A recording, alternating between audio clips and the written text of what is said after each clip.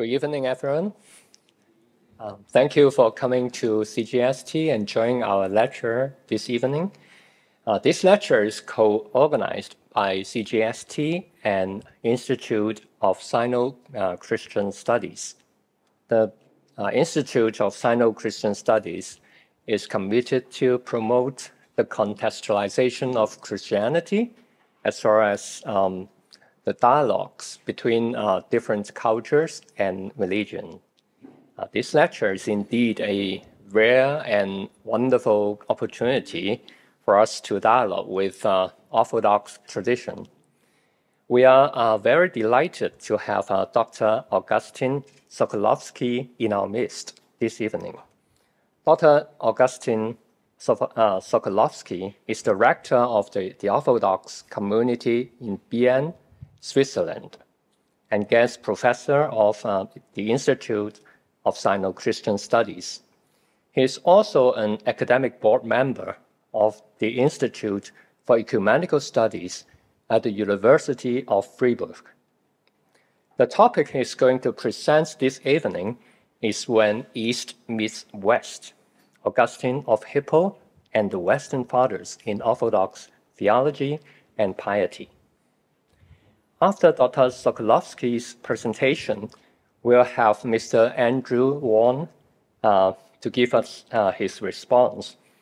Andrew is our assistant professor at CGST. He is a doctoral candidate at the University of Oxford. His academic interest and expertise is on the thought and spirituality of Augustine of Hippo. So we cannot have a better respondent to this evening. So please let us welcome our speaker, Dr. Sokolovsky.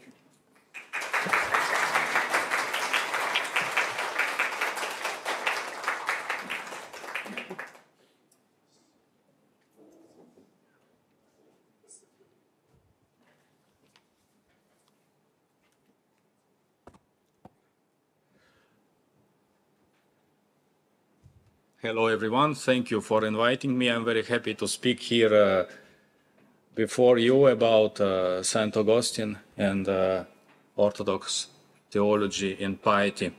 Before we begin to consider the reception of Augustine in Orthodox Theology and Piety, it is important to outline what actually Orthodoxy is. It is very important because it helps to better understand specifics that simply need to be taken into account before starting to consider one or another theological issue. In their theological discourse, representatives of the Orthodox tradition talk about orthodoxy.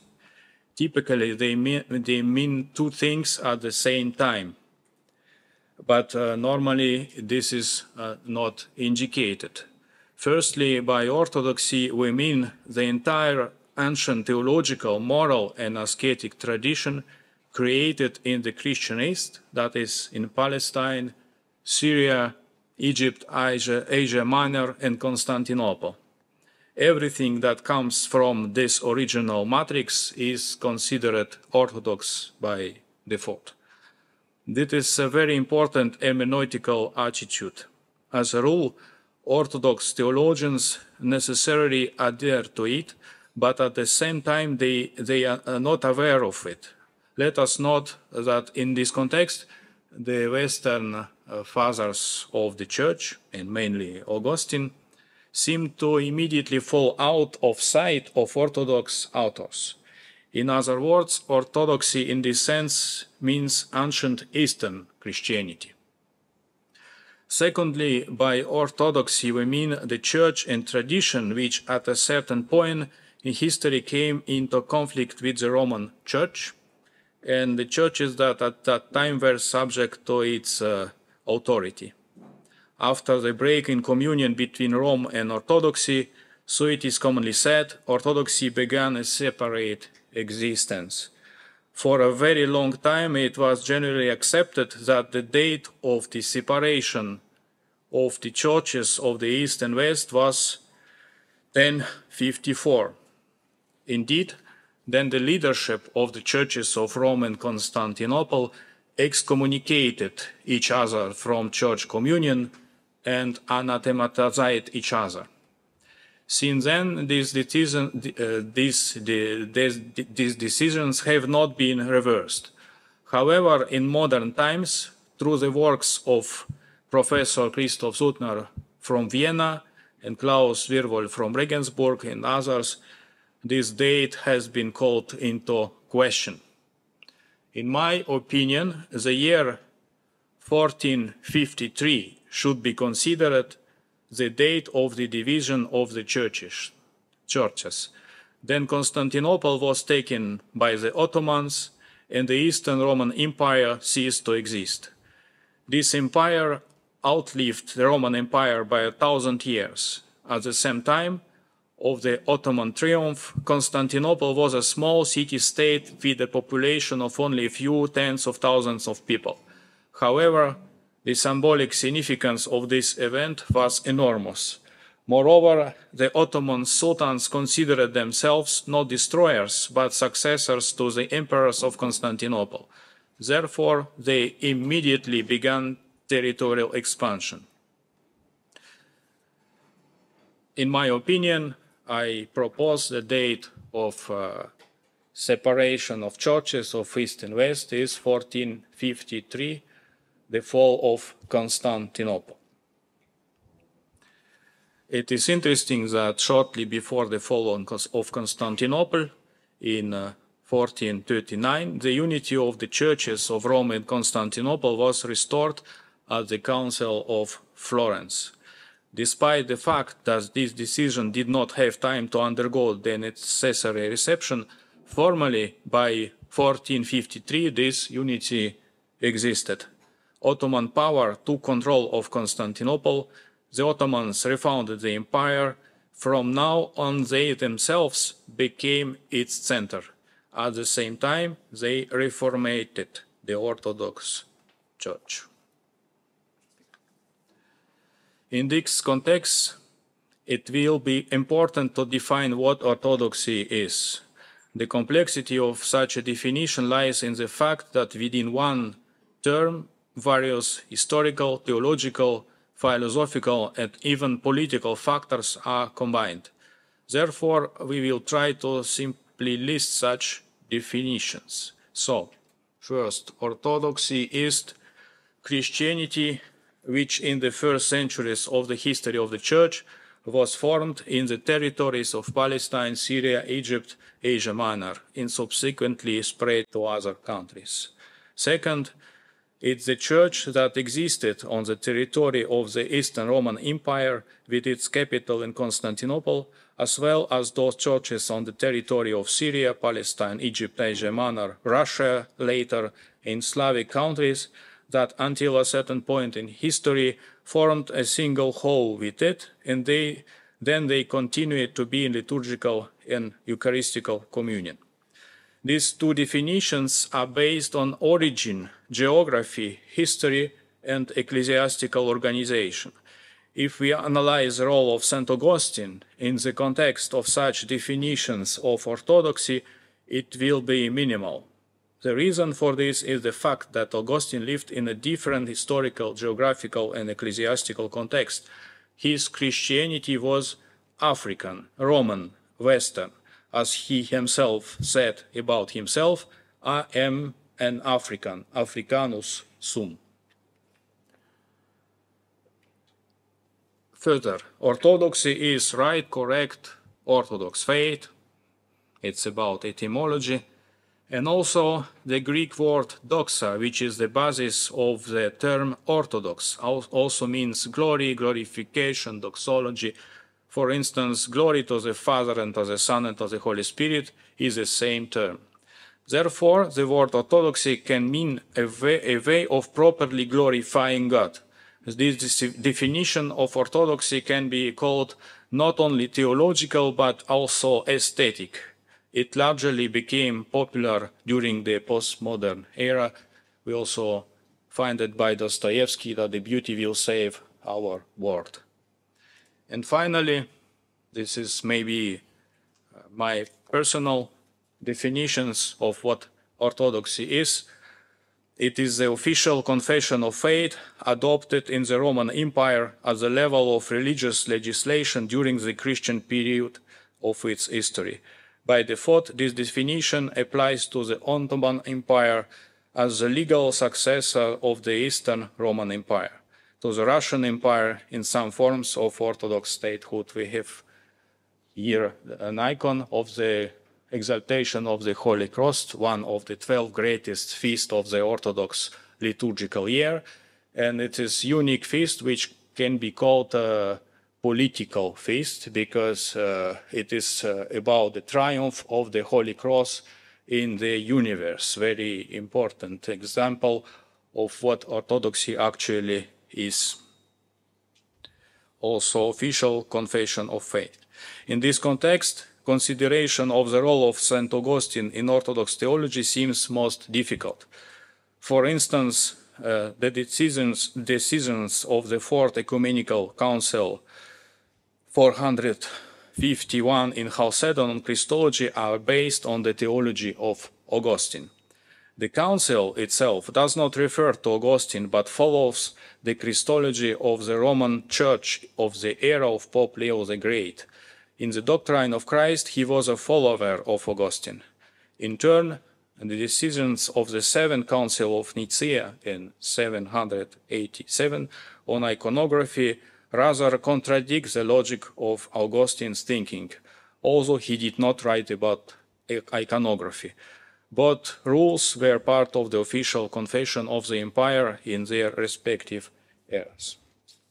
Now, Augustine, is he saint or blessed?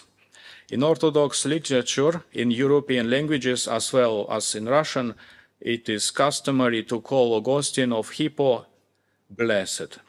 Therefore, not only in secular literature, in theology, in philosophy, but also in the liturgical calendar, Augustine is called not Saint Augustine, but Blessed Augustine.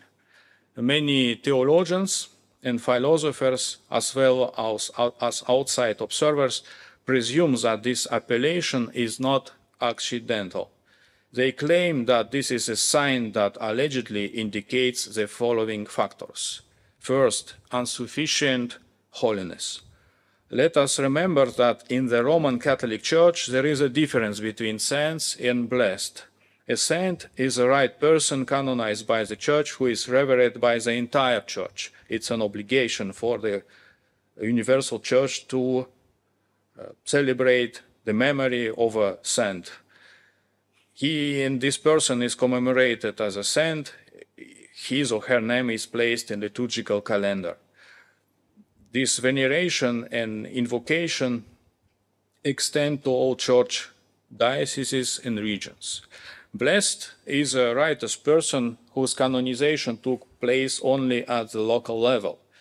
He or she is venerated in individual dioceses. It is possible that it will be subsequently widespread in the whole universal church, but it is also possible that this will not happen. The holiness of the blessed is, as it were, incomplete holiness, or holiness in the process of waiting. The Orthodox Church also distinguishes between local and universal saints, but does not know such terminology. There is no formal difference in terminology between saints and blessed. However, by analogy taken from the Catholic tradition, many Orthodox believe that Augustine is not a saint who is venerated in Orthodoxy. Second, in addition, righteous people who are revered in popular piety but are not formally canonized by the Church are often called blessed. This is modern terminology. However, by the logic of anachronism and appropriation, it is often applied to Augustine. One more question. Blessed in the proper sense in Orthodoxy are the saints who have been canonized by the Church and are revered at the universal level as fools for Christ's sake. In Orthodox ideology, it is generally accepted that holy fools voluntarily assumed the appearance of madness and dementia. they have abandoned the full use of their rationality in their mental faculties in order to acquire humility and avoid praise and pride.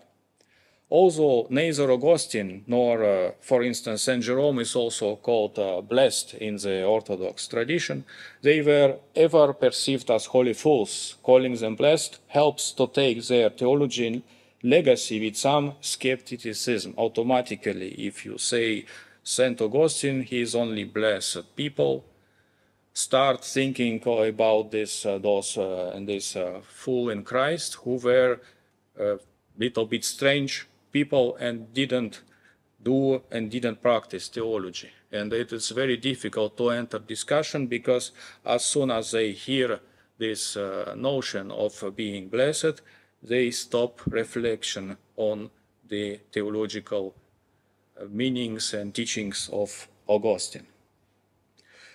This is some kind of semantic anachronism that also works. It is important to note that the very name blessed in relation to Augustine in Orthodoxy is a trace of deep archaism. The fact is that the name of Augustine has appeared in various legends about saints over the centuries. It is found in ancient editions of the Psalter. However, such mention of him has always been abstract. In the strict sense of the word, neither Augustine nor, for instance, Jerome were known in the Orthodox world. The name of both was absent from the Orthodox liturgical calendar. Theologian and mystic reformer of piety and Eucharistic life of Greek Orthodoxy, Nicodemus the Hagiorite, supplemented the liturgical calendar and added the names of Augustine and Jerome to it, but it was in the beginning of the 19th century. It doesn't mean anything because Orthodox liturgical calendar at that time was simply incomplete. But some people think that that is the main proof that Augustine is somebody who is not considered saint in the Orthodox world. Moreover, the very date of memory of St. Augustine was chosen arbitrarily. June 15 does not have any connection with the biography of these saints.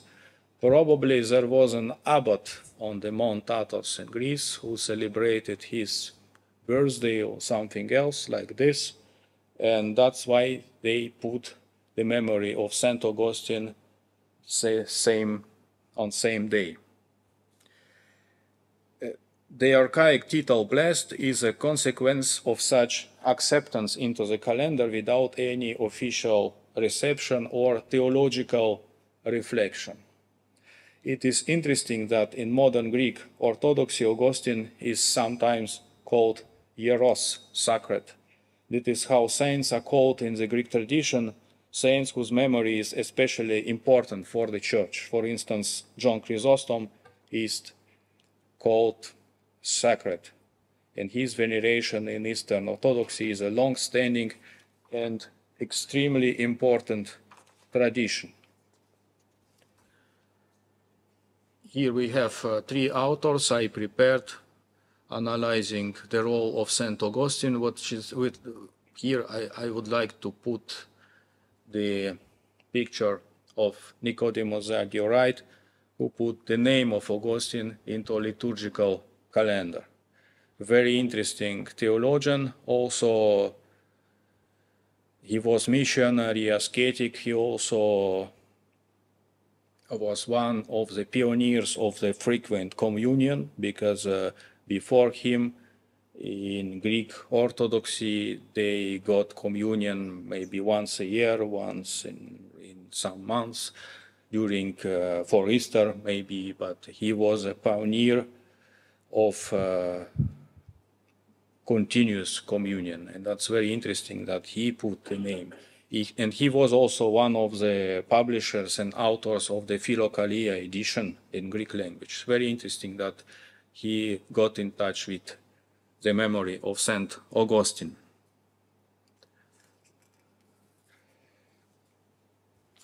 And now what I would like to mention, Throughout its history, the Orthodox tradition has existed in specific context.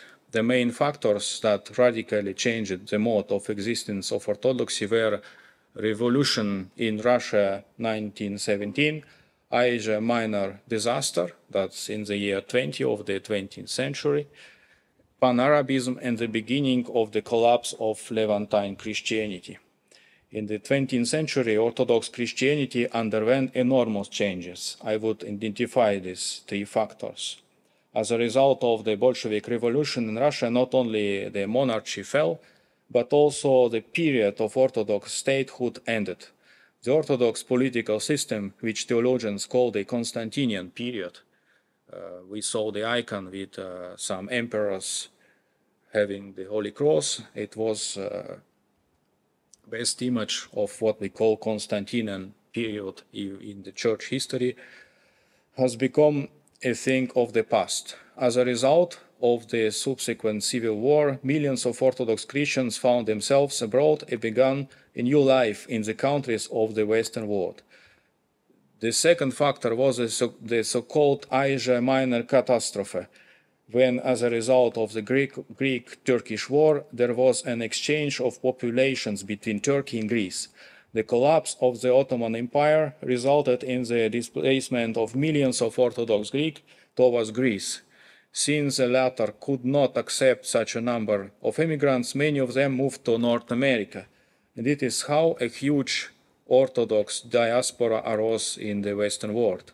Finally, the collapse of the colonial system, the emergence of the ideology of Pan-Arabism and Arab nationalism also contributed to the fact that numerous Orthodox Christians who had previously lived for centuries in the Middle East, particularly in Egypt, were forced to leave their places of former residence.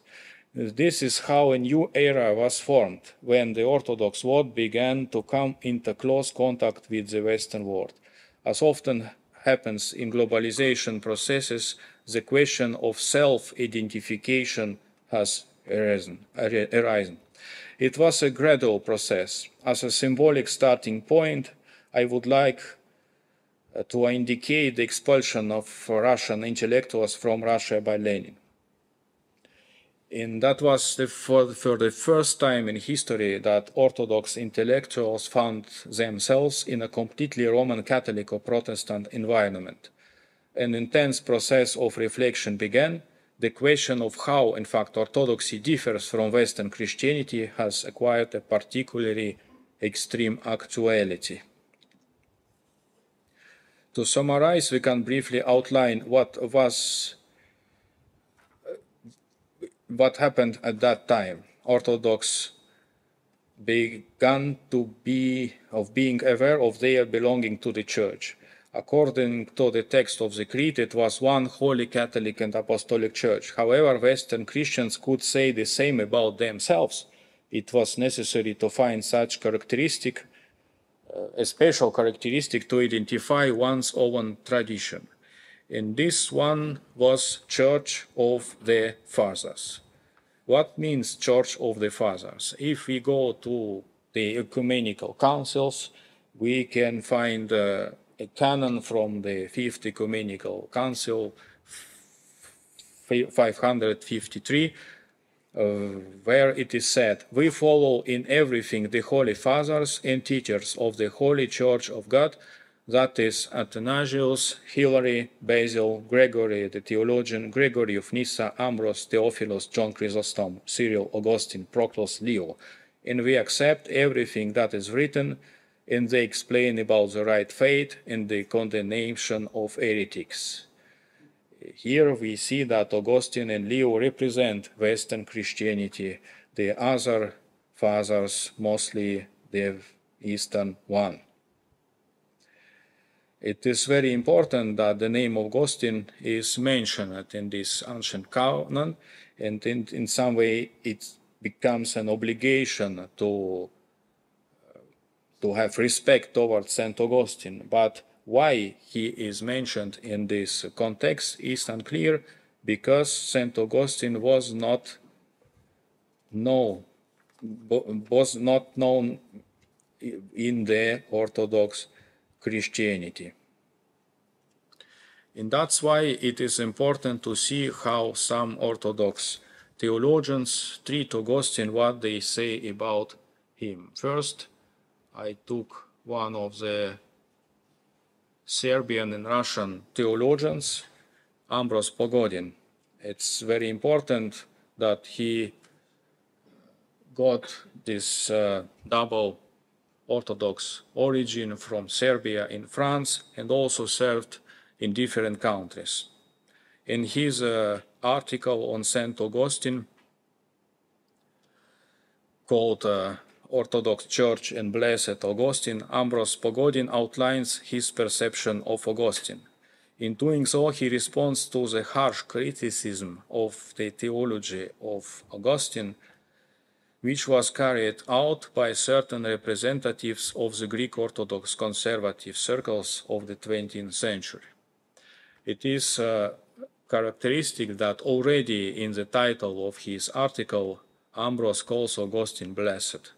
This means that he is not ready to equate Augustine with other ancient fathers of the Church, who are usually, as I said, called saints. According to Ambrose, the Greek theologian Michael Atskul calls Augustine the father of all heretics, the cause of Roman Catholic and Protestant errors. He also believes that Augustine is not one of the Orthodox saints, and Ambrose Pogodin tries to respond him. The first issue that Pogodin considers is Augustine's teaching on grace and predestination. In doing so, he immediately refers his reader to the work of Seraphim Rose, another Orthodox theologian of the past century. At the same time, he notes that he intends to correct, to complement Rose, but also to distance himself from him. Ambrose interprets Augustine's teaching on grace as follows.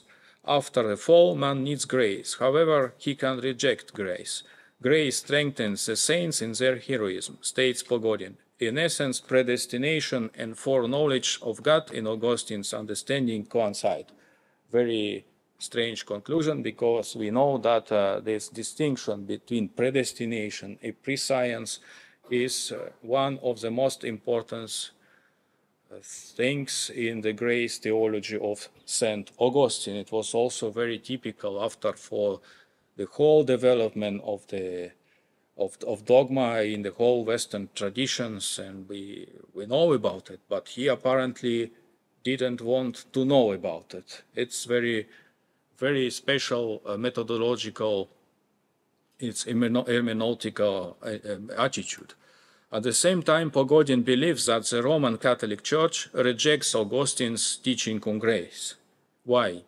Since Catholic ethics is built on a person's acquisition of merit before God, and because John Calvin subsequently taught about predestination. So probably Ambrose Pogodin was a very good specialist in church fathers, but he didn't study Western tradition. That's why he came to such conclusions that Catholics did reject St. Augustine, and that John Calvin is right. He taught about predestination, yes.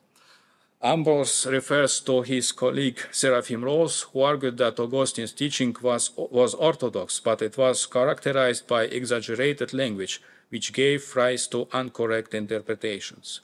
Pogodin makes a short excursion into the research of Russian theologians of the 19th century on Augustine and concludes that the Greek fathers of the Church were dogmatics, while blessed Augustine is an excellent moralist. Very interesting remark, because I would say Pelagius was a moralist, but not St. Augustine.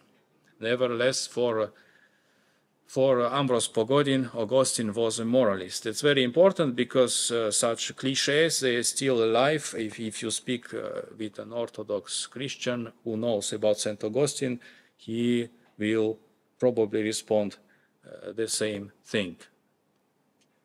The second question of Augustine's theology, which Pogodin discusses, is the famous question of the procession of the Holy Spirit. Here, his answer is Augustine's doctrine of the Trinity is not formulated with precision, it is incomplete.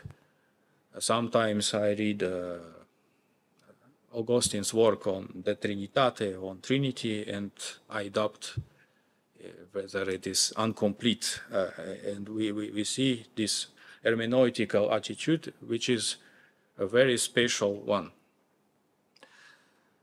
Unlike the doctrine of grace and predestination, where Ambrose simply puts his own point of view into Augustine's mouth, it is not possible for him to do the same on the issue of the procession of the Holy Spirit. Subsequent tradition, and most importantly the Carolingian theologians themselves, refer to Augustine in this matter. It is too obvious. That's why Pogodin quotes Photius of Constantinople, Archbishop of Constantinople of the in 9th century, who says that works of Augustine were probably falsified.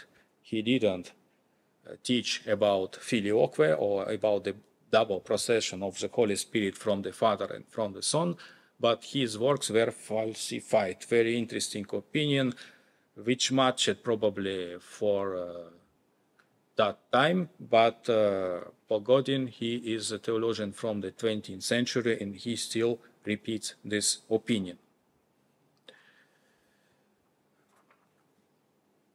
Another theologian about whom I would like to speak is a Greek theologian from Boston, George Papadimitriou. What is interesting about him, already the title of his article, St. Augustine in the Greek Orthodox tradition. He rightly points out that within the framework of a single Orthodox Christianity, various independent traditions have already formed. Therefore, the theology of each must be studied separately. If we speak in details, we have to speak about St. Augustine in Greek Orthodox tradition, in Serbian, in Russian, maybe there is also a small Polish Orthodox church with its own theologians, but we have no time. Anyway, we see that in his article, he already points to it that St. Augustine in the Greek Orthodox tradition. Papa Dimitriou consistently examines the place of Augustine in the works of those authors who, in his opinion, can obviously be considered as a kind of topoi of Greek Orthodox history. This is Photius of Constantinople, we spoke about him, and Gregory Palamas, teacher of grace in the Orthodox tradition, and also that this new personality in this Augustinian study in the Orthodox world, the Patriarch of Constantinople, the first Ottoman Patriarch Gennadius Holarius. After this, he moves on to the modern period. The conclusion of this review is also quite characteristic, and the periodization is very typical. For instance,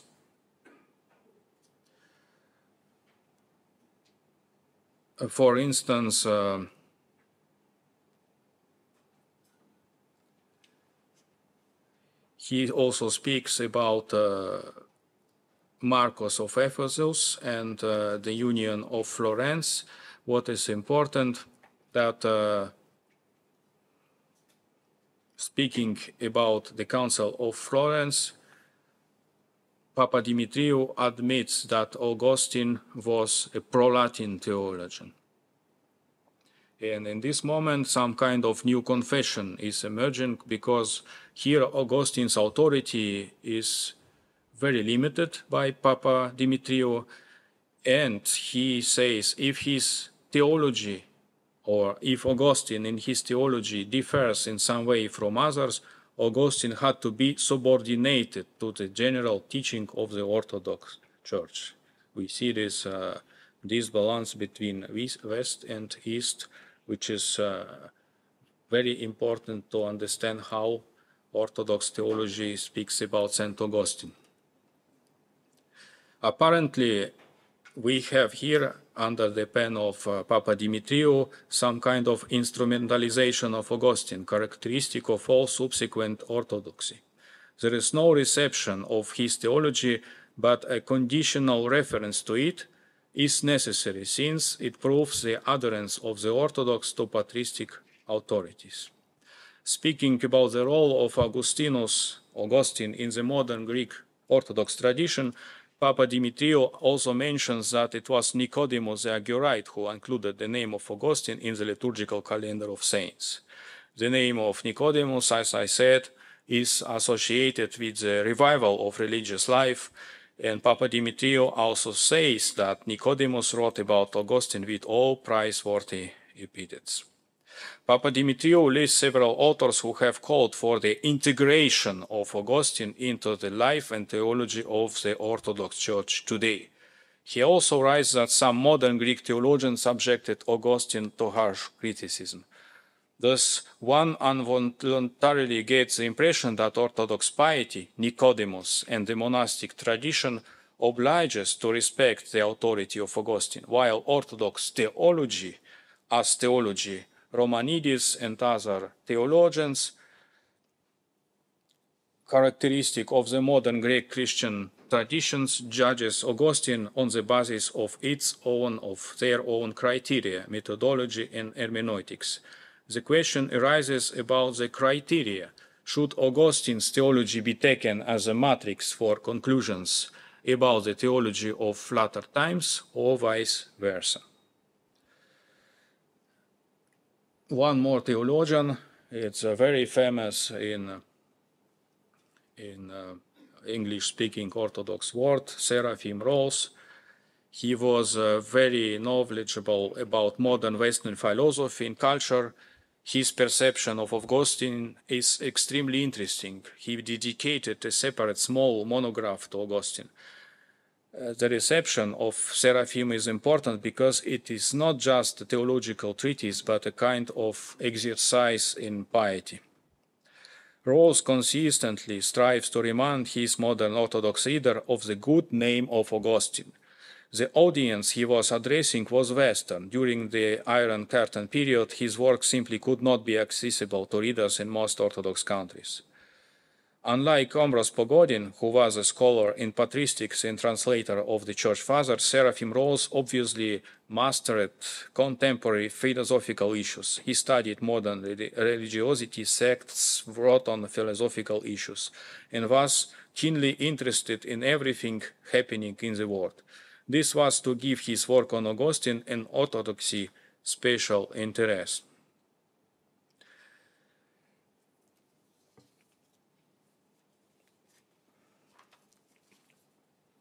Very interesting fact is that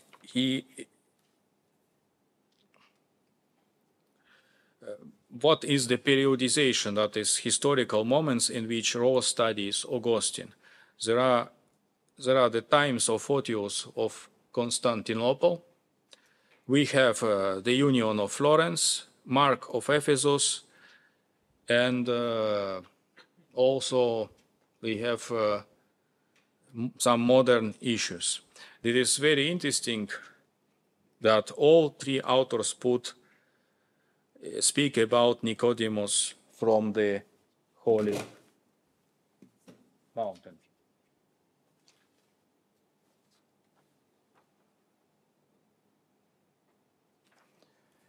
They all speak about Nicodemus, and they want to speak about necessity to venerate Augustine in their particular private piety. Wait a moment.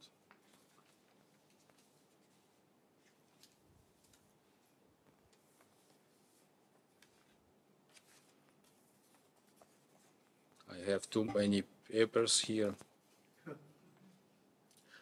Yes.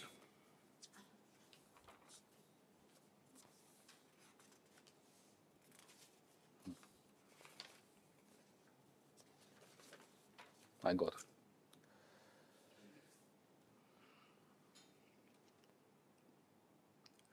we know that later tradition after Augustine call teaching about grace and freedom called synergia semi-Pelagian. According to some scientists, this happened quite late. It was probably Martin Luther who first discovered that this doctrine contradicted Augustine's theology. Seraphim Rose doesn't know about it. He doesn't know probably that Luther called it semi-Pelagianism and accused the modern Catholic Church of holding it, that is, in his opinion, of being in heresy. This brief information is given here only as an excursion. Rose most likely did not know about this issue. In his argument, Seraphim Rose contrasts John Cassian and Augustine. He considers the theology of Augustine to be orthodox, but his teaching one-sided and close to error. To justify Augustine, Rose argues that his theology was too conditioned by personal experience. And St. Augustine would have responded by the experience of grace, not personal experience.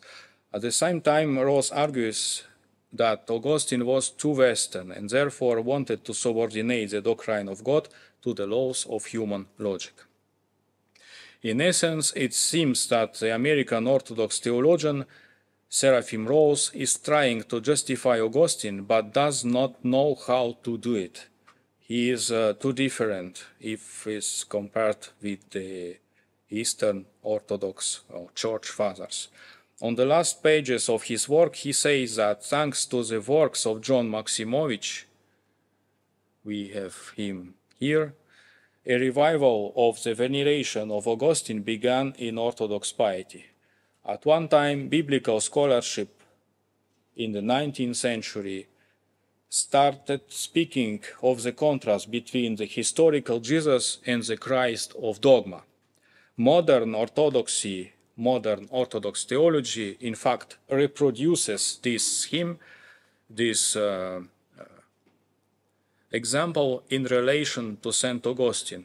It accepts and honors Augustine in piety and distances itself from Augustine in theology. Nevertheless, John Maximovich, John of Shanghai, because he was bishop for Russian people during 15 years in Shanghai, wrote a worship liturgy to St. Augustine, and here we have a small text dedicated to Augustine. Let us praise the great Augustine, divine hierarch of Christ Church and wise guide, renowned theologian of the city on high, city of God, a lover of prayer and a pillar of repentance. We have this ascetical approach to St. Augustine, very special because characteristic for the Orthodox tradition. And one more thing, we know that around 720, Augustine's body was transferred to the Lombard capital of Pavia in northern Italy. It was placed in the church where already the relics of the philosopher Severinus Boethius were located. And we started a tradition, new one, to celebrate once per year a common liturgy, Eucharistic prayer, Orthodox service of all Orthodox clergy named after St. Augustine.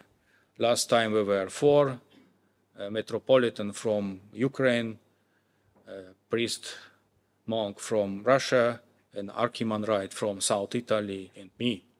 So we hope that we start with piety and we come to a recognition of the merits of St. Augustine also in Orthodox theology, and we help Orthodox people to know him better. First of all, because he is one of the greatest theologians of all times, and his teaching were not known for Orthodox tradition, and I think it's very important that we finally meet him in our postmodern era and can enrich our own understanding of Christian ethics and dogma. Thank you very much.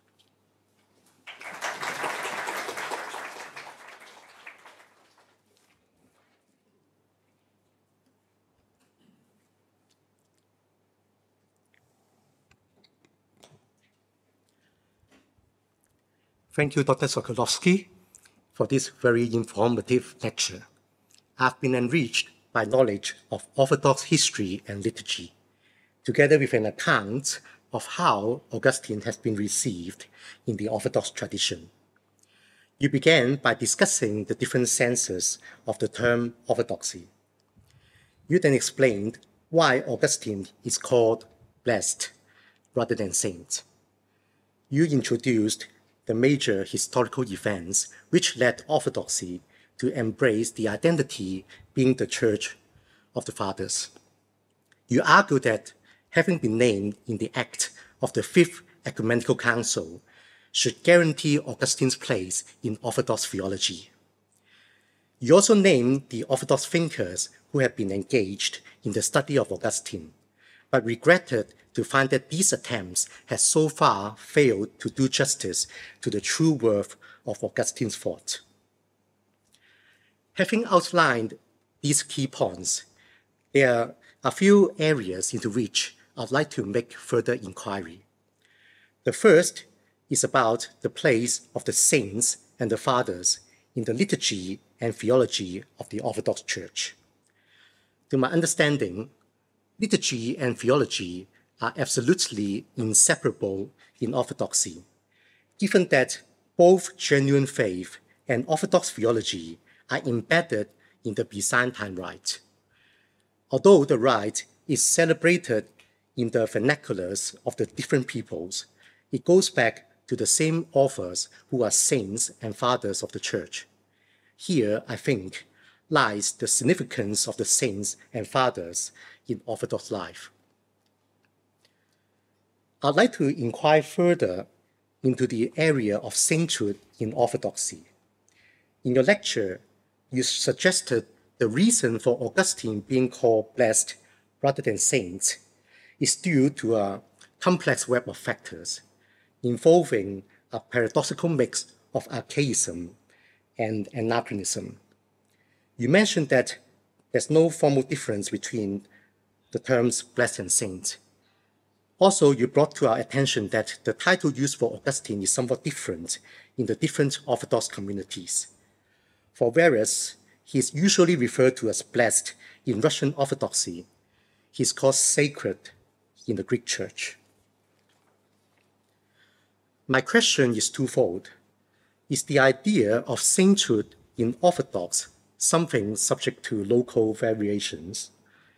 If that is the case, how does it square with the practice of, in the liturgy of the Orthodox Church, where lists of saints are read out during the divine liturgy?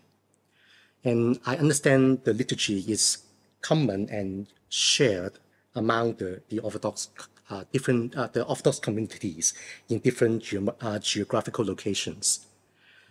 Also, I'd like to understand whether the idea of sainthood in Orthodoxy is a greater concept, as in whether a father may be more authoritative than another father. And if that is the case, is the degree of authority, does it depend on the place of a particular father, how it is occupied in the liturgy? For example, John Chrysostom, he has got a divine liturgy, and that is named after him. And would that be, for some reason, mean that he's more authoritative than some other fathers who are mentioned otherwise? Coming from a Protestant background, in which denominationalism is a key phenomenon, I think Protestants can learn a lot from the Orthodox understanding of communion founded upon unity in liturgical practice. My second area of interest is about the turn to patristic heritage. You have mentioned a few names of Orthodox authors who have who have done study on Augustine. You told us about Ambrose Pagodin, Seraphim Rose, George Papadimitriou, and John Maximovich. It seems that in the last century, it has been a period of renewal in the study of patristics in various quarters. In Roman Catholicism, there was the Chrysostom movement, or I guess it should be ressourcement in English, that emphasized church reform through a return to patristic sources. Similarly, in Protestantism, there are theologians like T.F. Torrance and Colin Gunton who were engaged in retrieving patristic resources in their doctrinal works. One of the Chrysostom theologian, Henri de Lubac, goes so far as to saying that each time in our West, that Christian renewal has flourished, it has flourished under the sign of the Fathers. Being certain that these efforts in returning to patristic heritage have been as rewarding, if not more so, in the Eastern Church as in the West, I'm interested in learning about the fruits born by embracing the identity of the Church of the Father. My question is, what does the Orthodox self-understanding being the Church of the Fathers mean in terms of practical life and piety on the one hand, and output in theological writings on the other? I've been interested in looking at this like more broadly, like going beyond Augustine, so that like how the Fathers have been appropriated in general in Orthodoxy during the last century. Finally, I'd like to return to Augustine, more specifically about the place of Augustine in an East-West dialogue. In the description of this lecture, you have raised the question, is it generally legitimate to divide the representative of patristic into East and West? I'd like to hear a little bit more from you on this question. Responding to the common way of dividing patristic Trinitarian doctrines into Eastern and Western formulations, Louis Ayres has demonstrated that such an approach cannot be maintained. And in your lecture, you have alluded to the relevance of Augustine's theology to Orthodox Christianity. The question I'd like to pursue is this. By singling out Augustine in this lecture, presumably because he is often regarded as the most influential among the Western Fathers, what would you anticipate to be the unique contribution that he could make to Orthodox Christianity by a more rigorous study into his thoughts? I think I've raised some questions to keep this dialogue going for a while. I look forward to being enlightened by your response. Before then, I'd like to once again express my gratitude to you, Dr. Sokolovsky, for coming up with this very meaningful topic on Augustine of Hippo and the Western Fathers in Orthodox Theology and Piety.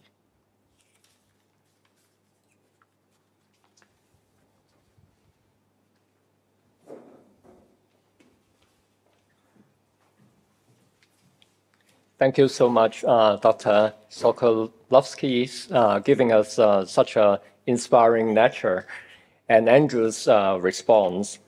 In order to deepen our dialogue between East and West, I would like to invite our two speakers to come forward again, so that we will first have a dialogue session between these two speakers before we open the floor to for the Q&A session. So please come forward.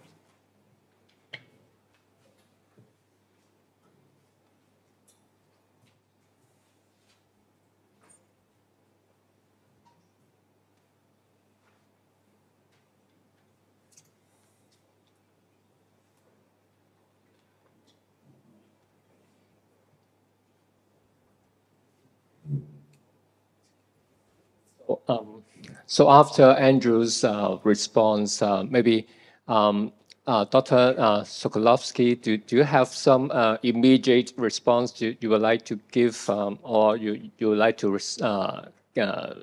answer Andrew's questions? Yes, maybe it's very important that you mentioned that this revival of patristics in Orthodox Christianity was not alone.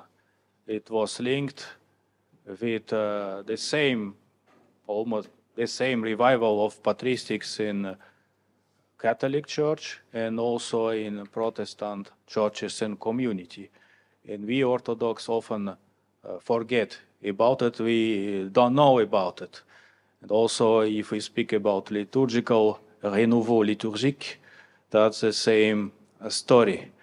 And that was the fruit, immediate fruit or result of the meeting of different Christians from different denominations, which happened after these three crucial immigration processes in the Western and Eastern world. It's very important. Thank you very much. What is maybe typical for the Orthodox tradition is that discovering the role of the fathers, Orthodox theologians start speaking or start making or asking who is the church father, what is the era of the fathers. And they came to conclusion that the era of the fathers of the church never ends. And that's maybe very typical or the crucial point of the Orthodox understanding of fathers. It means that every time, every moment in human history, in every moment, Orthodox Church has to be able to produce new fathers of the Church. From an hermeneutical point of view, it's problematic because we know more or less patristic era stops with the emergence or with arrival of Islam. Why? I didn't find any sufficient explanation. Personally, I think because the whole world view was broken. Fathers were sure that a complete Christianization of our world started, and soon or later the whole world will be Christian. And then that human history follows a logical step towards this pan-Christian unity. And then suddenly a new religion emerges and start conquering new faithful territories, and especially Eastern Christianity has to resign from all these plans. And I think that was the end of the patristic era. A very interesting question about saints, because for me personally it's very important. As the pandemic began, I had no opportunity, as all of us, to academical work offline, so I start writing on saints. And it seemed to me be I was sure I know a lot about saints, and I discovered that I knew quite few about saints.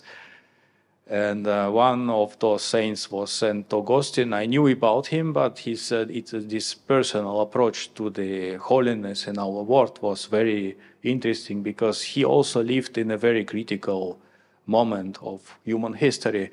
I discovered a lot of very precious and rare saints. For instance, martyrs of Alexandria who died during the pandemics in the middle of 3rd century, as Bishop Dionysius the Great of Alexandria. He helped sick people during the pandemic, and all pagans escaped the city. And many Christians died because of this social work. And Dionysius Deni of Alexandria, he canonized immediately all those martyrs, as he called, of Alexandria. Very interesting example. You mentioned liturgy and sainthood. We do only two Eucharistical prayer in our tradition. One is called St. John Chrysostom, second one Basil the Great or Basil of Caesarea. They lived in 4th and 5th century. And actually, some scholars think that both texts were written by, one text was written by John and second by Basil, but it's not sure because some scholars think that those both texts were named because they came from their episcopal cities. So from Antioch of John Chrysostom and Caesarea from Caesarea Basil the Great. What does it mean for Orthodox tradition that this link or connection between theology, because Eucharistic prayer, it's always about theology. It's very theological. It's addressed to the Father, in the Son, through the Holy Spirit. It's a very theological work, but it is linked and deeply connected with concrete saints. So we don't imagine to pray with words by some unknown theologian. We need some approach to a concrete human holiness. And if you ask me about St. Augustine and his possible contribution to the Orthodox theology, I think it's very important to speak about grace, because for sure we use the word grace in the Orthodox tradition, but the meaning is completely different. For us, grace means ascetical work and results of this ascetical work in our personal life for perfection and holiness. Grace is deeply connected with liturgical life and personal life and prayer, but we don't know about the redemptive meaning of grace, what is crucial. If we read St. Paul, it's crucial for his understanding of the whole history of salvation, that grace means also Jesus Christ given to us for the salvation of the whole world. And also maybe political theology, because after Constantine the Great, Eastern Christianity started being connected or linked with the empire. Why? Because many authors, but the most important was, I think, Eusebius of Caesarea. He was quite sure that in this Christianization of biography of Constantine the Great, his baptism on the deathbed and so on, was given a great blessing to not only to the church, but also to the history of the world. And this hermeneutical approach goes on. It was never questioned. And Augustine was outside of all those stories. Eusebius was very close to the emperor. He knew him personally. Augustine was in his native Africa. And we got 2,000 bishops at that time. And if we take a patriarch or a bishop of Caesarea as Basil, they were very highly positioned. And Augustine was between first and second thousand of bishops, and he didn't care about the empire. For him, what was important was the salvation of his flock.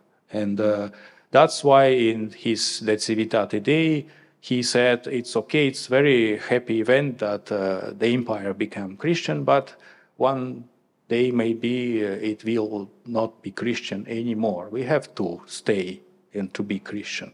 And I think we need this more skeptical approach in our own understanding of, I would call it political theology. And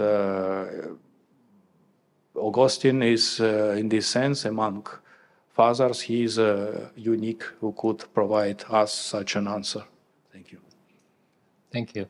So, Andrew, do you have any follow-up question on this area?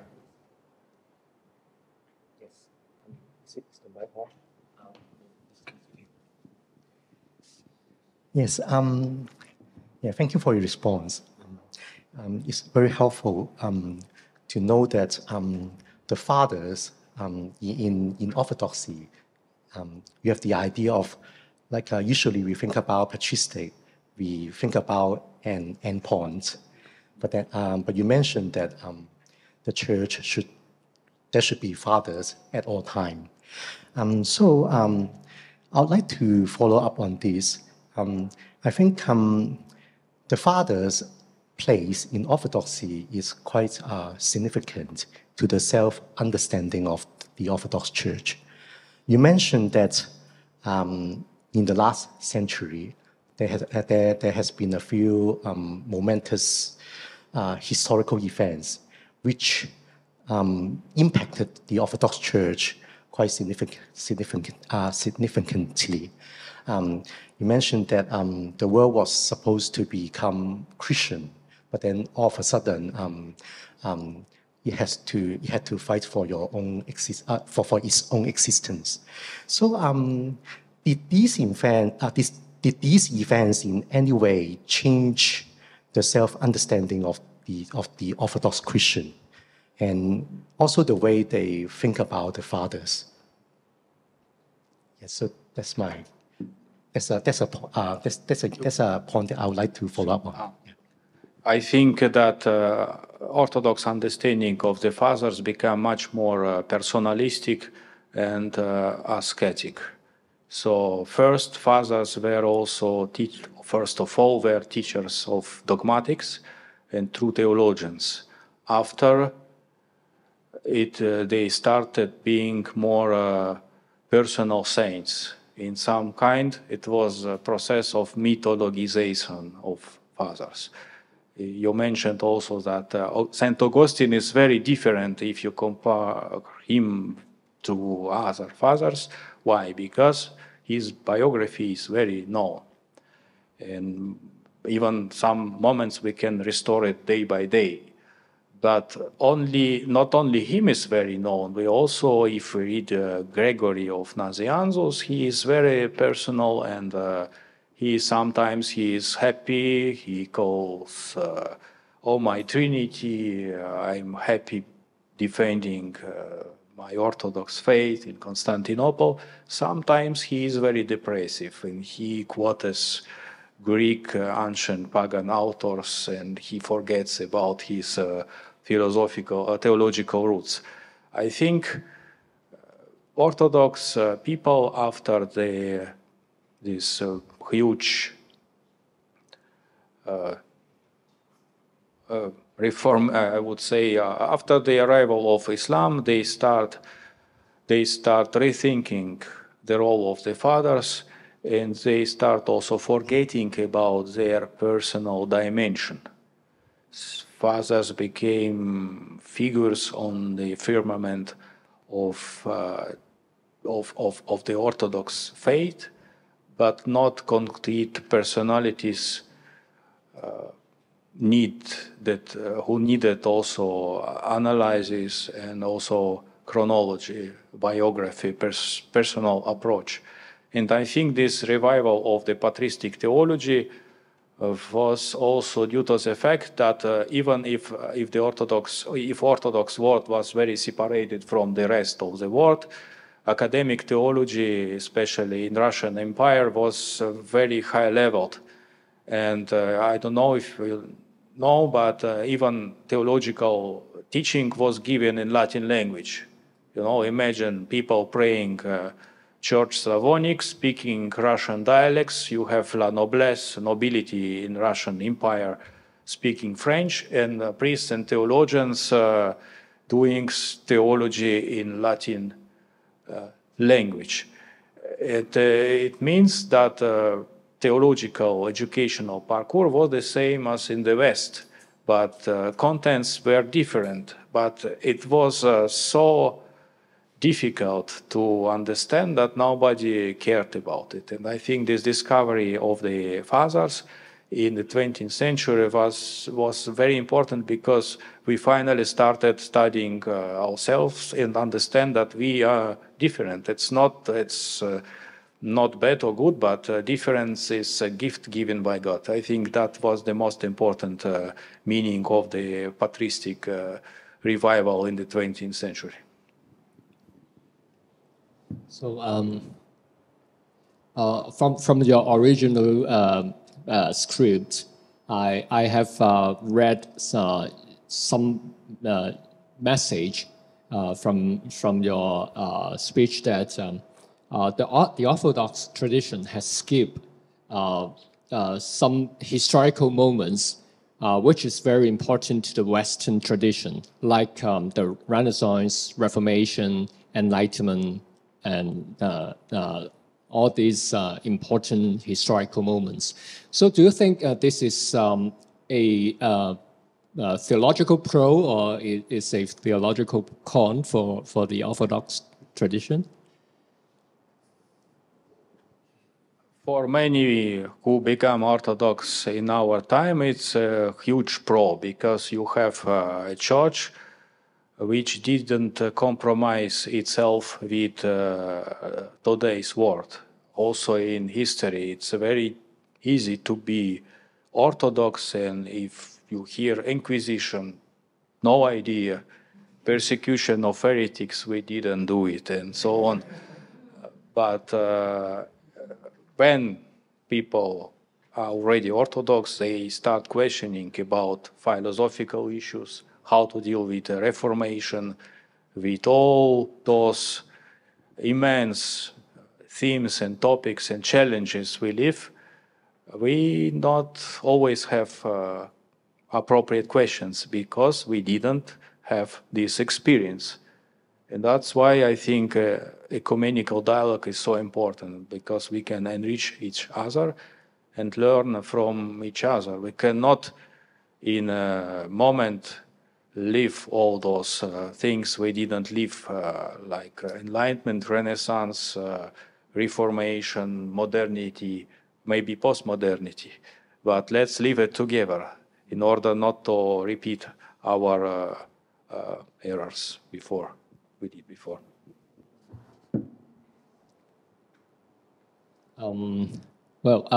We are coming from evangelical tradition, so Protestant basically. So for the Protestant tradition, the scripture is very important. We have scripture principles, sola scriptura. So compared with the Orthodox Church, it seems to me that the Church Fathers is very important to your tradition. So in your opinion, or in your observation, what is the place of Scripture in the Orthodox tradition compared with the Church Fathers? It's a very important question, as I teach in theological academy or seminary, that dogmatics. One of my first questions was, did somebody read the whole Bible as whole? No? And almost nobody answered yes. Also, second question, you read sometimes the fathers, and whom do they quote? Each other or their predecessors? No. Usually they all their spirituality, theology is in the Bible. They knew that by heart. The question of how did they interpret it, it's a different question. But anyway, all the fathers were deeply rooted in the scripture. And I think we, in our Orthodox tradition, it's a huge lack of this immediate approach to the Bible. We have to read and to reread it, and it's still, maybe we lived already a liturgical revival, patristical revival. Maybe let's now start with biblical revival. I think it's important. So do you expect a Orthodox version of Martin Luther will coming up? Martin Luther was too Augustinian. First, we have to study Augustine, and then. Okay. Andrew, do you have other question for Dr. Sokolowski? Yeah, I think I have one more question. I know your interest is in ecumenism. And I would like to hear more about the work that you have been doing. Do you see ecumenism as primarily something that can be fulfilled academically or through dialogue?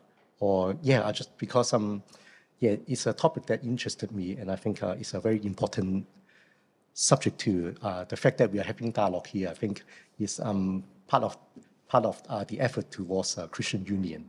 So I'd like to hear you share about your expertise.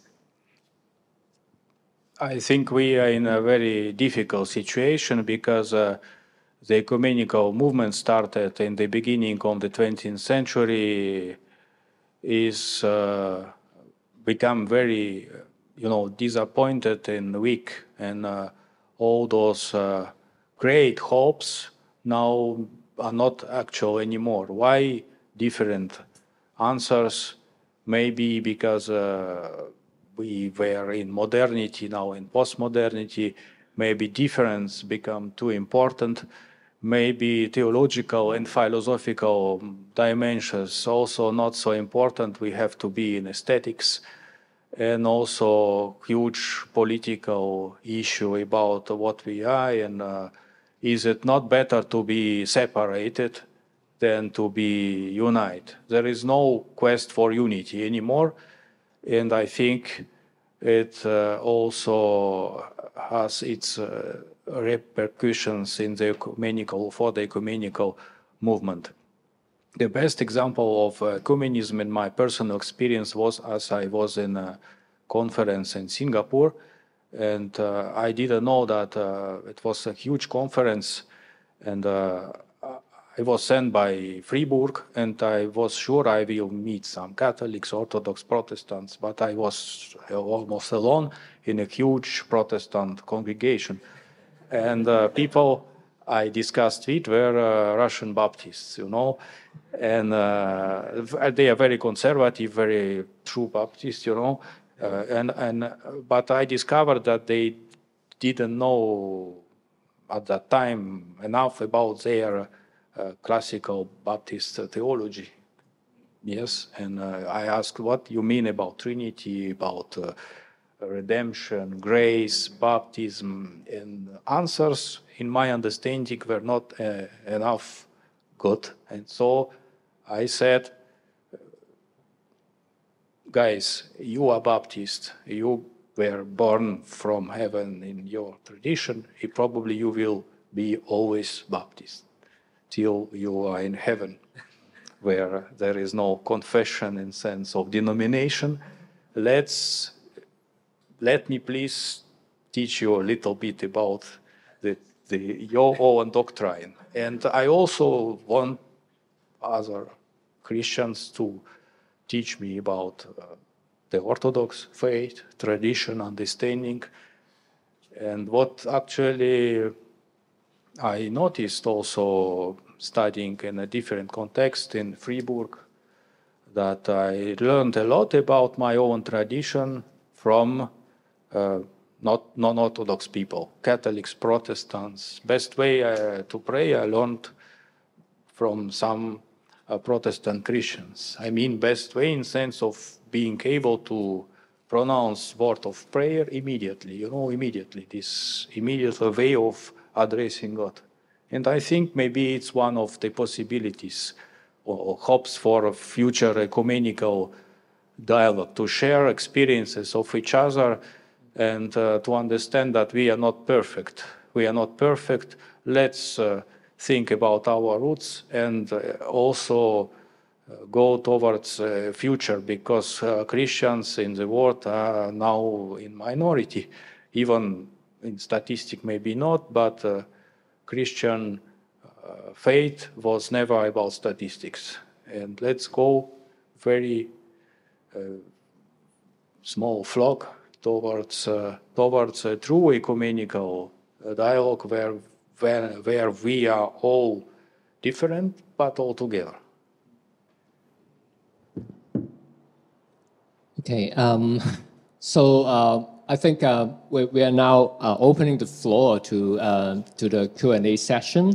So you are most welcome to raise your question to two of our speakers. So if you have any questions, please come forward and use the mic in the middle of our room. And for the sake of the time, so each one, please raise one question and finish it within a minute. So, yeah, well, so we can now start.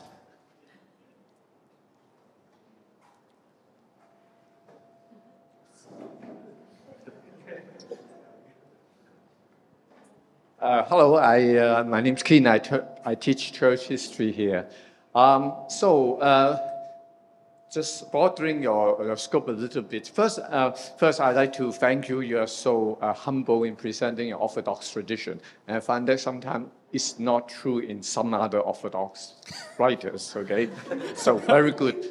Secondly, that's my question. Actually, in terms of purely population statistics, the Orthodox tradition is in a pretty bad situation. Russians, Eastern Europeans, they are not reproducing children.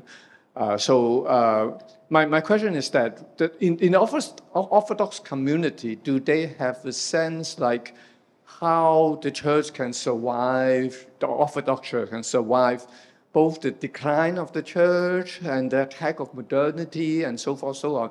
Do they have a sense of crisis facing the church, or do they have any discussion how to face the problem of the Orthodox church community at large today?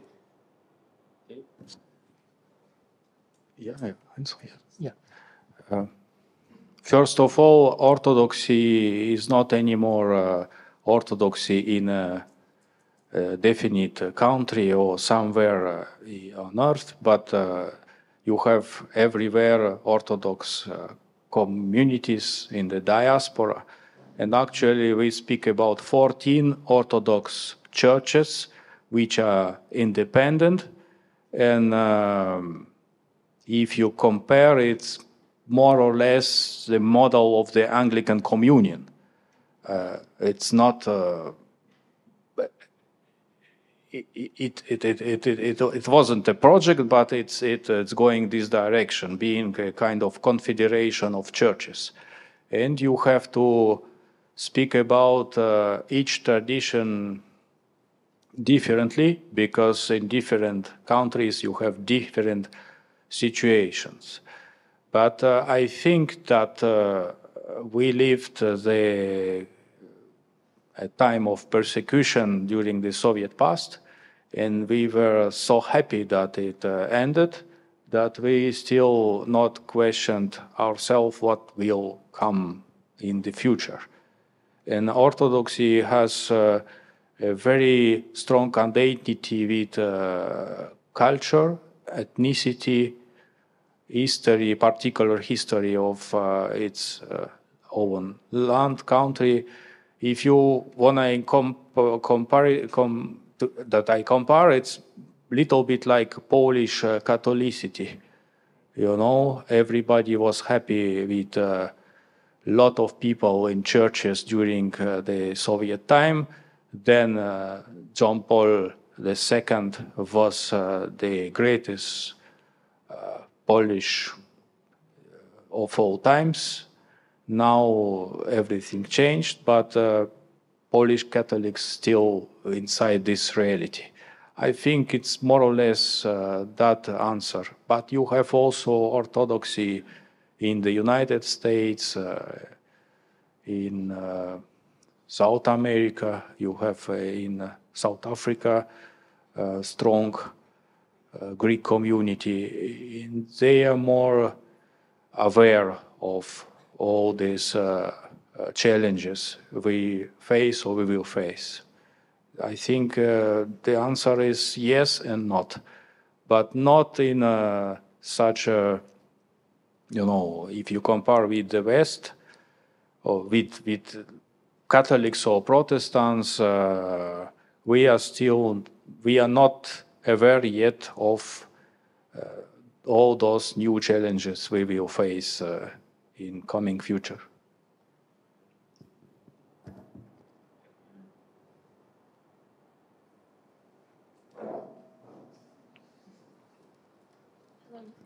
My name is Cherry. I'm also a church historian. And thank you so much for Father Sokolowski's presentation and Andrew's response, which are both very helpful for us, who all claim ourselves as the descendants of the Latin tradition, while we're having mostly Asian faces ethically. But this is a great opportunity for all of us to learn about how the Orthodox community has been receiving Augustine's teaching. I actually had three questions. So I'm trying to combine two of them.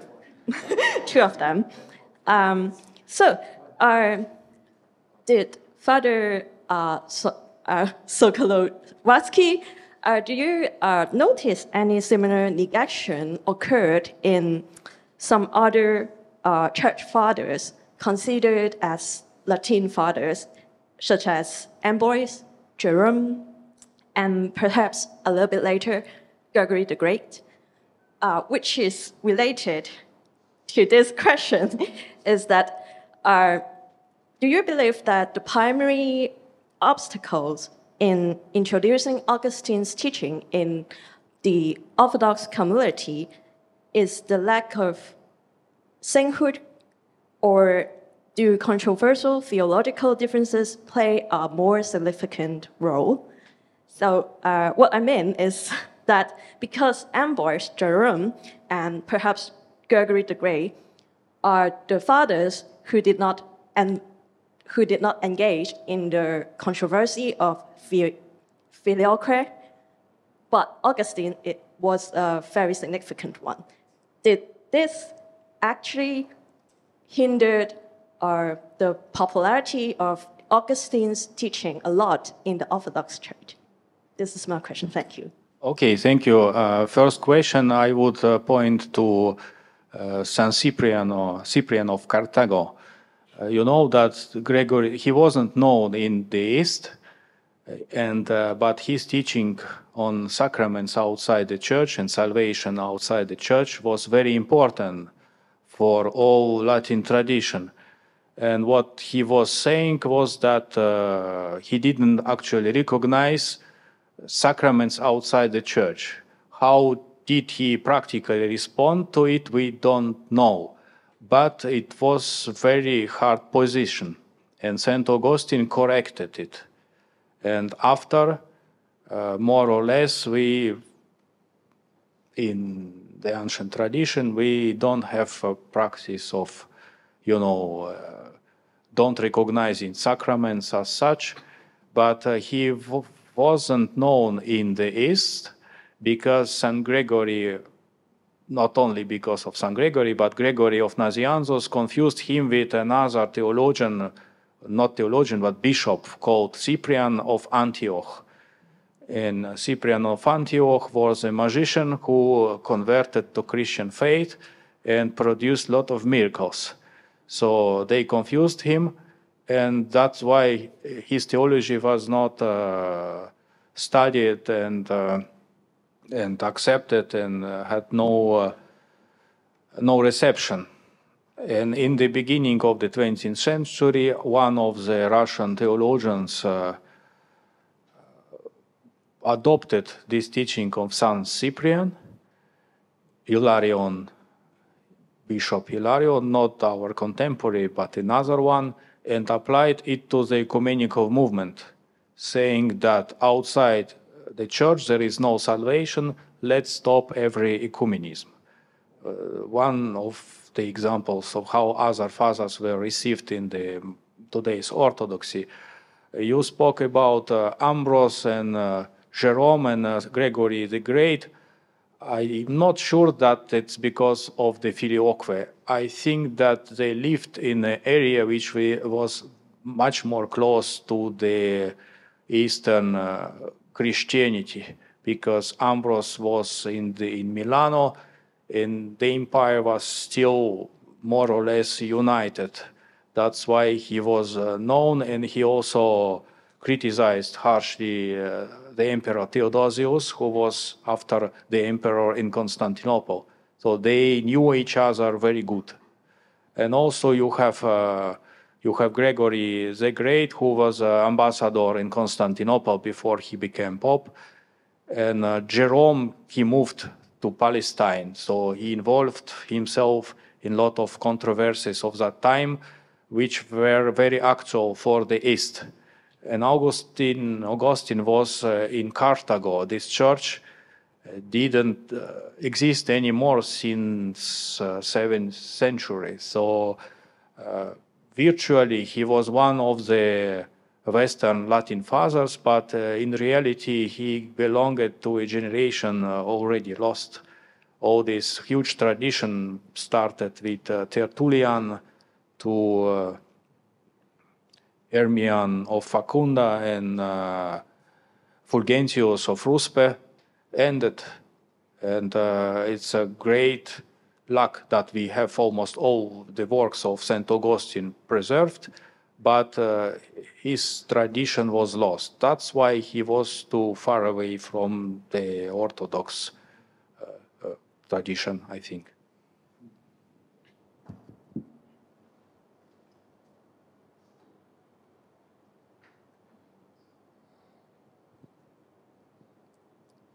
Any other question?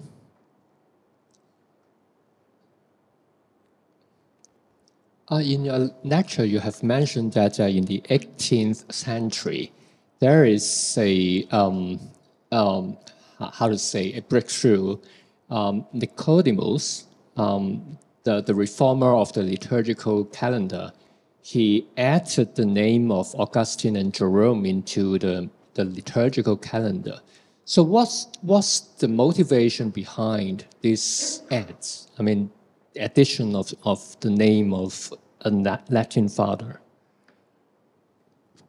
There were very few saints in our calendar, and many great saints were not in. That was his first motivation. He also lived in, actually we say Greece, but it was not Greece, it was future Greece, Greek Republic, Hellenic Republic, where population were mixed. You have a lot of Turkish people, Muslim people, Christian people, and I think for him the purpose was to educate people through the calendar, because theology, it wasn't yet the independent state of Greece. That's why theology, were no theological schools or faculties, only for small children. And he wanted, through this liturgical all days piety, educate people to go deeper to the roots. Also, as when he spoke about frequent communion, he was criticized, and people, his adversaries, they said, Nicodem is taking with him always in pocket Eucharist. He is a magician. And what does it mean? It means that people criticizing him were very obscurantists, but also not educated enough. And I think it was a kind of enlightenment in Christian sense of word to bring to his own people. I think so. But why Augustine? Because he wasn't in the calendar.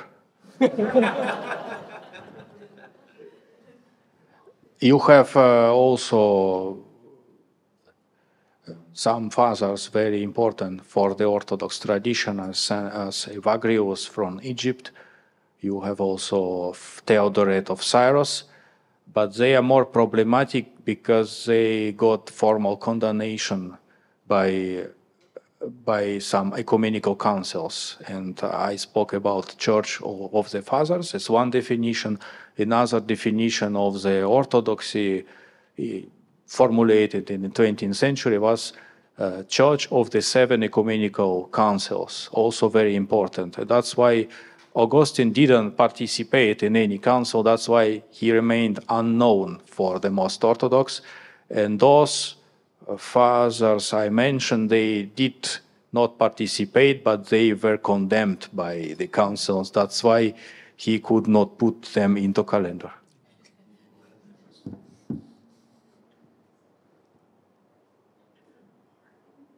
Okay. So the second question for Kin.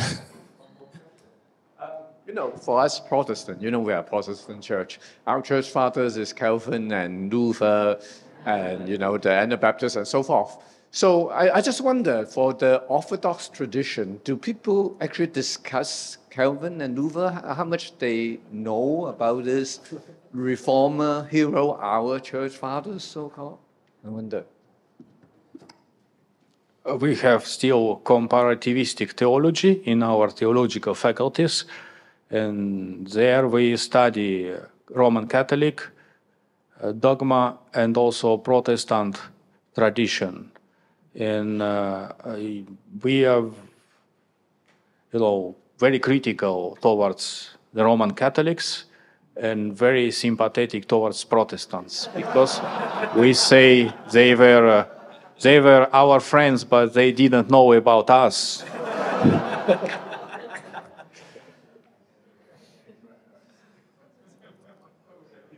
But unfortunately, we didn't go to some concrete theological problematics of that time, of Martin Luther, Jean Calvin, which were very important, very interesting. Also, once I spoke to a Lutheran theologian, Christoph Felmi from Germany, and I shared some theological views, and he said, "You are like Martin Luther in your theology, but you are not Lutheran. That's good." And you know also about Lutheran Orthodoxy.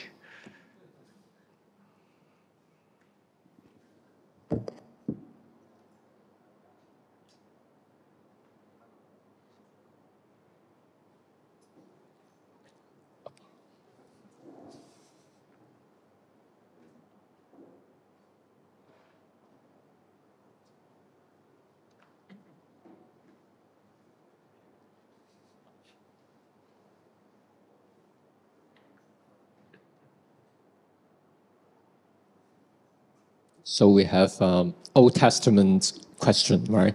It's a long way to walk here. Thank you, Father.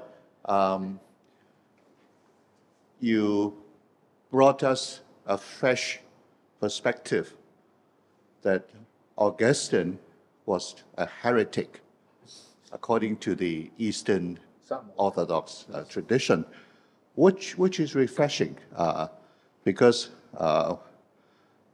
I'm interested in this different perspective, as it has been very difficult for me this evening imagining someone from Switzerland representing the East, whereas a Chinese young theologian from Hong Kong coming back from Oxford representing the West. It's paradoxical, but it's true.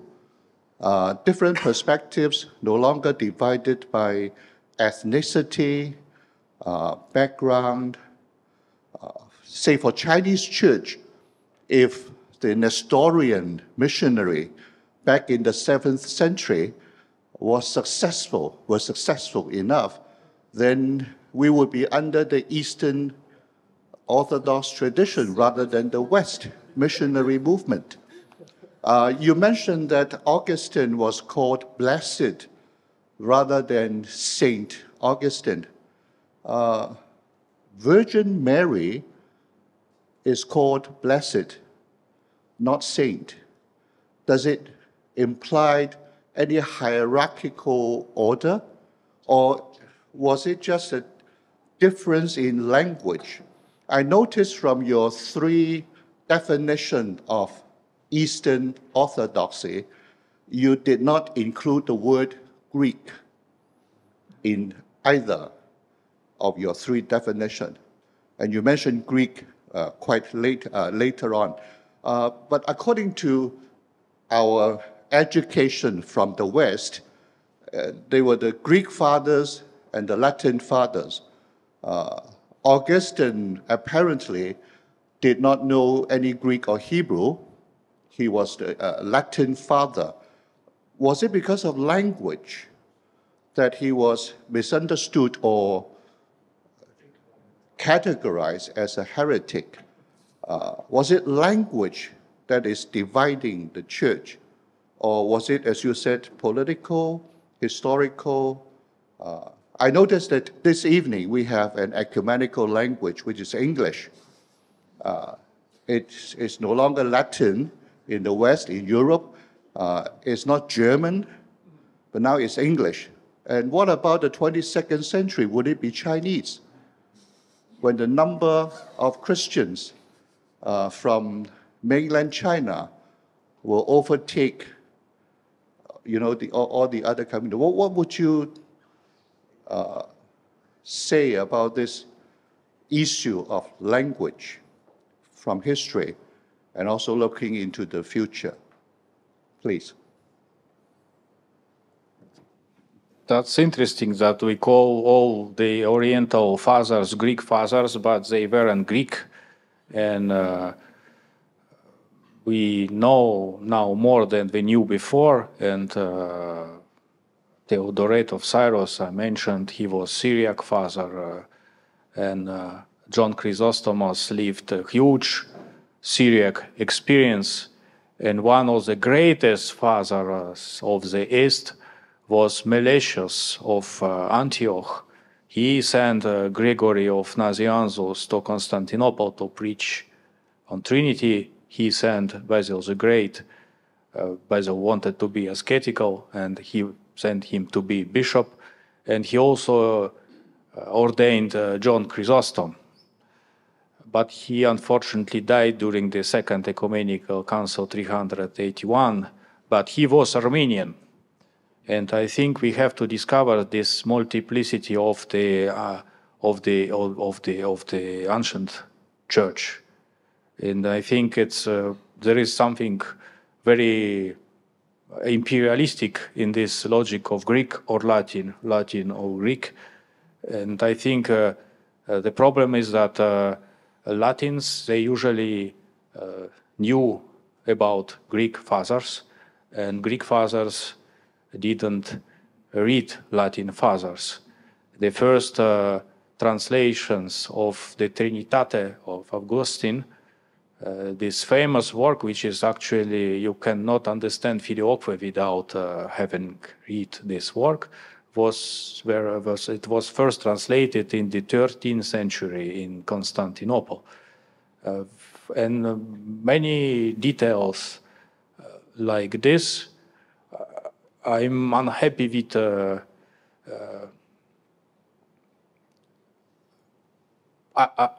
I think that also German and French and Italian and Spanish and in future many other languages will become more and more Christian and important for theology, I think, not only English, because language is also a question of thinking, and we all think differently. And if you impose one language to everybody, you impose your own rules of some internal hermeneutic you even don't see and don't get it immediately. And that's why also I think St. Augustine wasn't not understood enough, because he thought differently.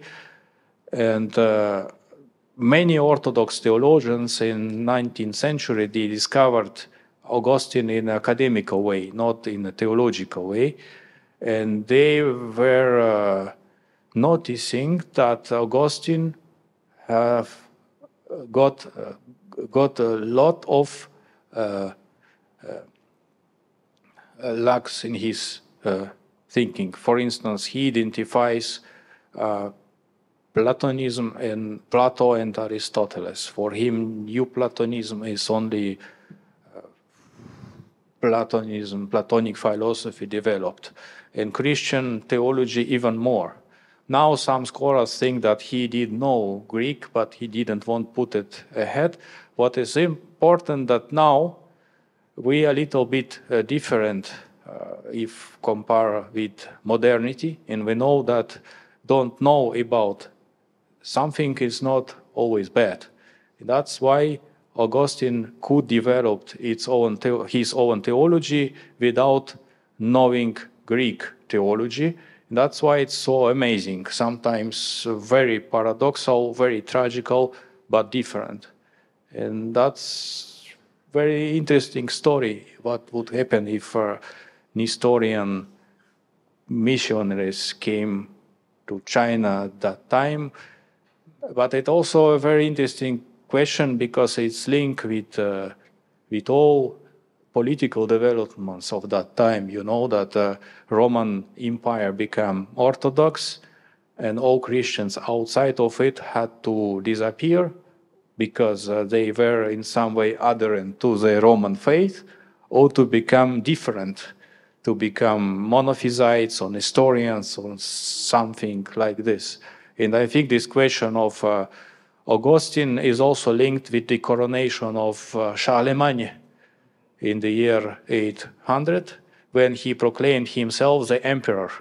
And at that time, you have belief, they did believe in one God, one Jesus Christ, one scripture, one Caesar, you know.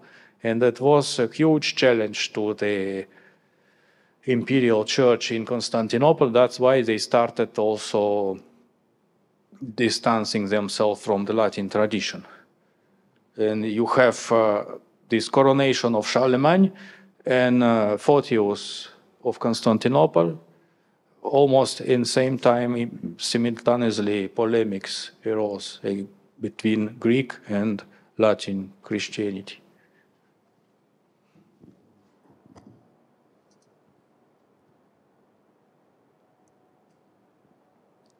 So from language, any related question about language, culture from the missionary perspective?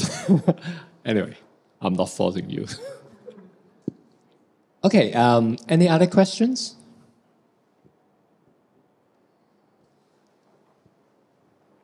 I have a rather practical question this time. It's about whether it's easier for people like you to promote Augustine's work in countries or areas which is outside the former Byzantine areas. Because I noticed that in your presentation, you mentioned a lot about different theologians doing the same work, but most of them work in areas like in Europe, like yourself, and also in the United States.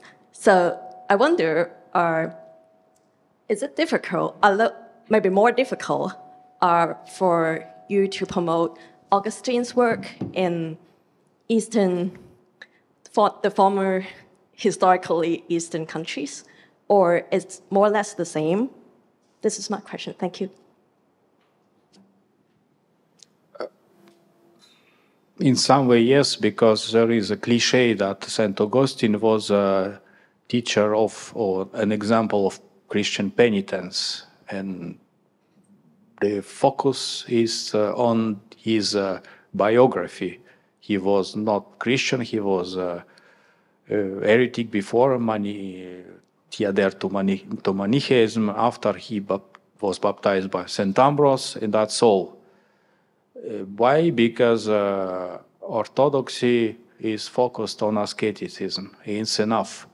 It's very hard, very difficult to combine theology, dogmatics, and ascetics lived in such a way. And also, it's very good to speak about yourself, Church of the Fathers, but you need to study Fathers. But if you already called yourself Church of the Fathers, you don't study the Fathers, usually like this.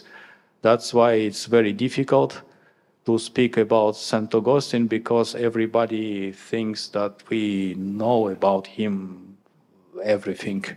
In the Western or Eastern context, outside Orthodox countries, it's easier because you share your opinion and we are open for every kind of discussion.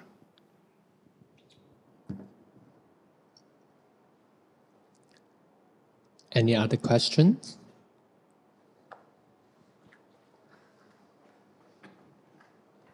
I know nothing about Augustine, okay, and I know nothing about church history, but I know something about the Psalms, okay. And my question would be, what is the position of reciting the Psalms in the Orthodox liturgy? How would that recitation be kind of like a way to form the piety and also the spirituality of the Orthodox believers? And well, in order to keep Andrew not so bored, okay. So what do you think the position of Psalms in Augustine's own spirituality? So how well, it's a big question, but anyway, I think you can have something to tell us about that. Augustine said Psalms are voice of Christ. That was his saying. And what about Psalms in the Orthodox tradition? I often compare it to the role of the Quran in the Islamic piety, because Quran is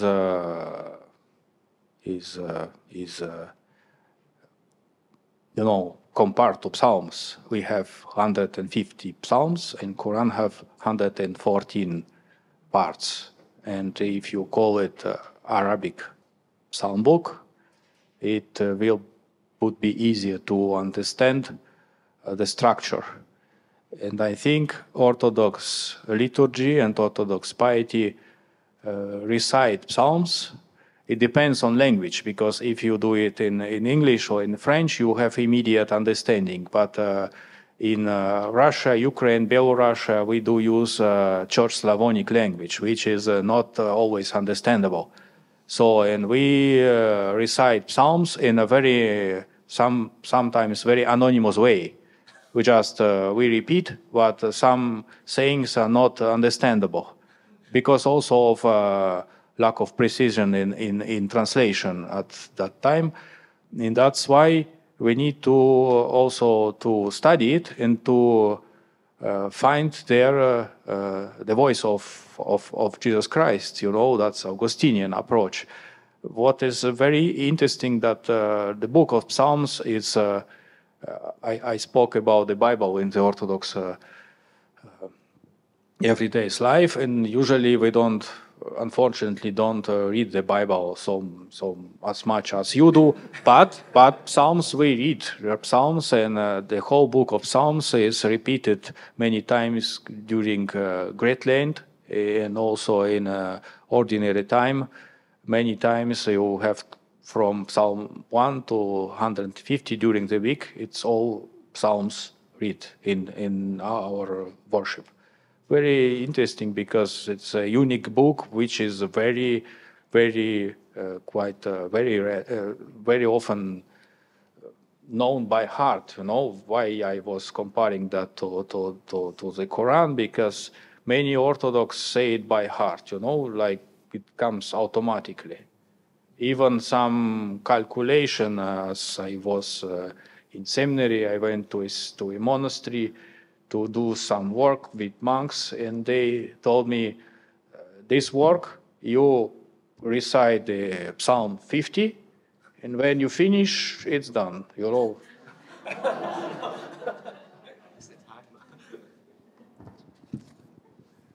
Yeah, the Psalms, I think, are very important in Augustine. His confessions, you can find the Psalms everywhere. And the Psalms is about prayer to him, just like the confessions. The confessions can be seen as a extended long prayer. And I think in the confessions, after his return to the church, return to his childhood faith, he went on retreat. And that session of the confessions is actually took the form of a commentary of one of the Psalms. So I would say that he internalized the Psalms into his prayer and his life. So I think he doesn't read the Psalms like us. He prays the Psalms. And John Calvin not only recites the Psalm, he sings the Psalm. So we are pretty in line together. Okay. Any question? The third one from you. I ask only one question each time, so I didn't break the rule. Anyway, you mentioned, the discussion we mentioned about liturgy. Of course, in the Orthodox tradition, they emphasize liturgy is something that passed on from the past. So, the Chrysostom liturgy is supposed to be from Chrysostom, Anyway, my question is that in the modern age, we talk about colloquial language, we talk about being engaged with the current culture, and obviously the Orthodox traditional liturgy is very out of touch with the modern culture in many ways.